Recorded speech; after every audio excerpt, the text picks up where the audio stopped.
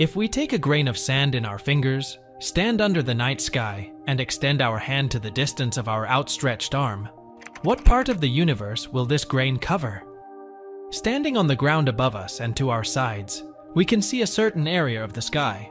No matter which way we are facing, the sky will always extend in an arc from one horizon to the opposite horizon. So we can imagine that we are above some large greenhouse shaped like a hemisphere. We can see the stars, planets, moon, and so on, as if they were attached to the inner surface of this hemisphere.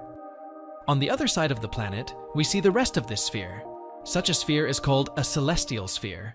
Of course, the celestial sphere is a purely abstract concept because the sphere does not exist, and the objects visible in the sky are at very different distances. But this concept is just very convenient because it helps, for example, in determining coordinates in the sky. Since we are inside an imaginary sphere, we can easily divide it geometrically. A full arc is 360 degrees, 1 degree is 60 minutes, and a minute of arc is 60 seconds. Seconds are already quite small units. For example, 1 cent placed 3 kilometers away from us will form an angle of 1 second with our eye. If we grasp an object in our fingers and extend our hand at arm's length, its image will also form an angle with our eye. We can calculate this angle based on the diameter of the object and the distance from our eye. For a grain of sand 1 millimeter in size, held half a meter from our eye, it will be less than 7 minutes of arc, or 0.11 degrees. We assume that our grain is a cubic crystal, so the area of the obscuring wall is 0.0121 of a square degree. On the sphere, we have 41,253 square degrees. This is the entire celestial sphere, so we can divide this number by the area of a grain of sand held at arm's length, and we get 3,409,338 grains of sand that would cover the entire sky if they were arranged spherically side by side within an arm's radius of the eye. Now we take the number of 2 trillion galaxies that, according to our 2016 estimates, are present in the visible universe and divide it by the number of grains of sand that would cover the entire sky, and we have the result. We also assume a perfectly uniform distribution of galaxies. So how many galaxies would be obscured by a millimeter grain of sand held in our fingers at an arm's length from our eye?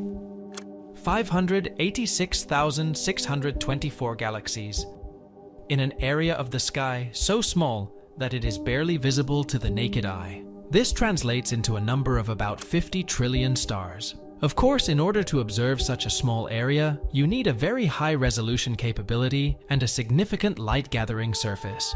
Such parameters are possessed by the Hubble Space Telescope, for example. Hubble in 2003 observed a patch of sky smaller even than our grain received in an outstretched hand. He took 800 exposures of one area, pointing his detectors at it for 11 days. The result was this image, a very deep Hubble field of 10,000 galaxies.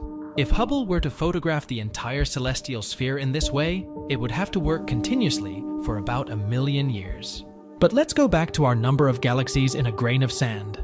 This number is limited. It determines the number of galaxies visible in this area, inside the observable universe, and only inside it. The universe is 13.8 billion years old, our best current data. The light from the farthest objects we can see was sent out at about this initial period, sometime after the beginning. Throughout the life of the universe, this light managed to reach us, and thus we can perceive it today. But there are areas and objects even farther away that the light has not yet managed to reach us during these almost 14 billion years. And this limit of what can be seen? Because light has already managed to reach here during the life of the universe. This limit is called the observable universe. So the observable universe is a sphere, and we are exactly in the center of this sphere, because we can see in all directions at a similar distance, which is currently about 46 billion light years. This is the current distance of the boundary of the observable universe, because at the time when information from these farthest regions reached us, the universe was expanding all the time in the meantime. But the observable universe is most likely not the entire universe. This is our visible universe, and this is the edge of it. Not physical, of course. We just can't see further. Even if we used a telescope the size of a galaxy, we won't see the area beyond this boundary. Such information has not yet arrived here. Okay, but what is beyond that edge? Beyond the edge of our visible universe, most likely everything is more or less the same as in the observable universe, only farther and farther away. Maybe something is changing in the large-scale structures of the universe, but galaxies or stars should be exactly the same. And now such a very interesting and probably very important question: how big is this whole universe, of which our observable universe is a fragment? And we don't know that. We don't know how far the entire universe extends beyond the observable universe. There is no scientific consensus on that.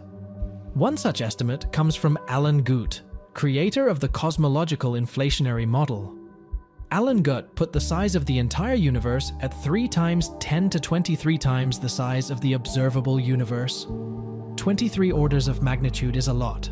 It's about the same difference as between a beach ball and a cluster of galaxies, so it is likely that at some point we will be able to add a few zeros to our number of 586,624 galaxies.